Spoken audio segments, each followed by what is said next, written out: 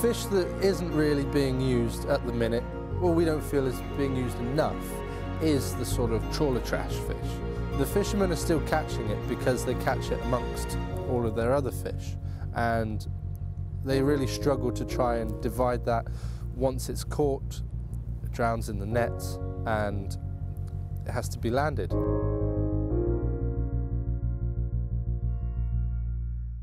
What a fisherman will catch nowadays, 80–85% is put into the auction.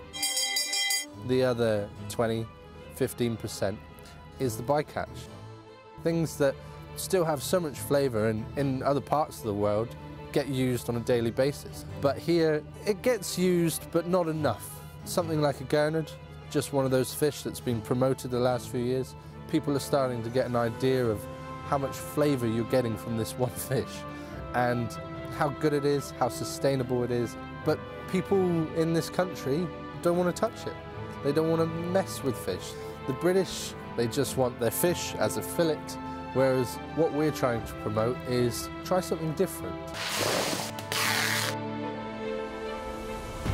If we go back 5 years, a lot of the bycatch was just going direct to the crabbing boats, or just straight off being dumped back in the ocean dead. What's helped is social media. What's helped is chefs being more popular in the sort of celebrity status.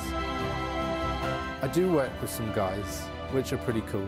The next morning when they've got it and they put it on their lunch menu, the chef then sends me a picture on social media of the fish that's been cooked, and therefore promoting these fish and then promoting sustainability.